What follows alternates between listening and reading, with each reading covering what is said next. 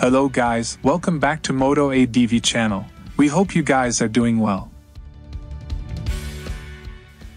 Today we gonna show 2024 Kawasaki Eliminator first look review and explain the details of the bike.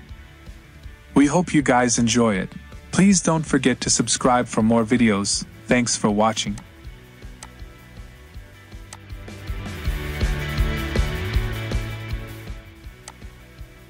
Kawasaki has officially revived the Eliminator segment in its home market Japan by launching the 2023 model.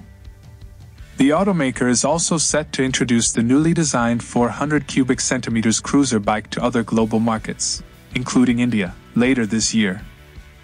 The new Kawasaki Eliminator 400 retains old-school styling and will be available in two trims, Standard and SE. The base variant is available in two uber-cool paints: metallic flat spark black and pearl robotic white. The premium or the SE variant is listed with only one color choice, metallic matte carbon gray with flat ebony. The Eliminator model, which is a competitor of the Royal Enfield Super Meteor 650, comes with a round LED headlight, a bulky fuel tank, chopped fenders, a single pod instrument cluster, a side-slung exhaust, a partially naked frame and alloy wheels. It also features a split seat setup with a low seat height of just 735 mm, which makes it one of the most attractive cruiser models. The motorcycle is adjustable with a maximum height of 765 mm and a minimum height of 715 mm.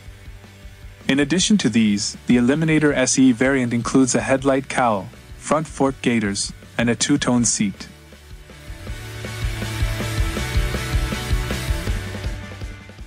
It also has a GPS-compatible drive recorder system and USB Type-C power socket, both of which are water-resistant.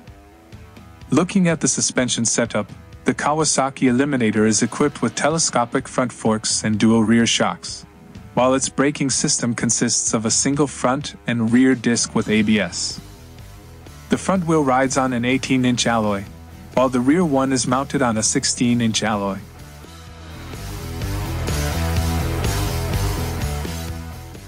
The new Kawasaki Eliminator is powered by a 398 cubic centimeters parallel twin liquid-cooled engine, similar to the Ninja 400.